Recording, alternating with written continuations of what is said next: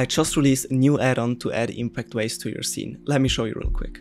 So after you install the add-on, you have it right here on the side, and you can see up here 2 buttons. So first of all, we have to add an object where we can add the impact wave. Let's make sure that it's big enough and also has enough subdivisions. So something like that. And very important, press Ctrl A and apply rotation scale. And now let's hit the add impact wave button. Okay, now you can already see it added the default impact wave. We have here different presets which you can change, for example, a water wave or dirt, rock. I also have a preset for a small wave or a really big wave. Or if you have a wall or maybe an object, something like this,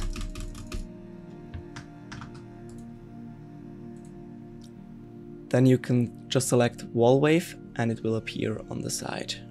Okay, so let's select the default wave. Now we have different settings. We can change the location on the X and Y axis. We can change how wide the wave is. We can also change the height and of course the animation, which we can also keyframe, so it's animated. Then we have some noise settings. We have general noise, which makes everything a little bit more noisy. And we also have the noise on top of the wave, so if we turn this down, the wave gets real smooth. And then we also have the noise scale and the noise detail to fine-tune it even more. Now you can also remove the impact wave again with this button. And we also have a help button where there are just a few tips if something doesn't work out. For example, to make sure that the object has enough subdivisions, that it's big enough, or that a scale is applied.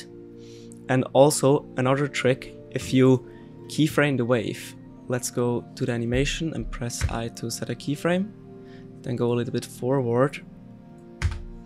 Now you can see it's animated, but you can't see the keyframe.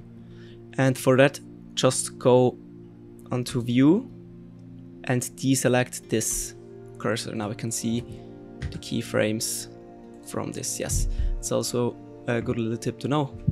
Another thing is, at the moment you can only add one impact wave, so if I duplicate this, you can see they're both connected. Even if I remove and add them, they're both connected. So a quick fix for that is just go to the modifier and press this button right here. And now this isn't connected anymore, as you can see. And by the way, as a little side note, this impact wave works on every object, like no matter what object you have imported or how complex it is. Let me show you with this monkey.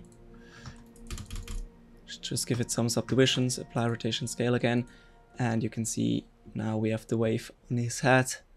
You can also move it around. And yes, these are all the settings you need to create thousands of different looking impact waves, and you never have to worry about your impact waves ever again. You can get this impact wave add-on, by the way, right now on my Gumroad for only $5.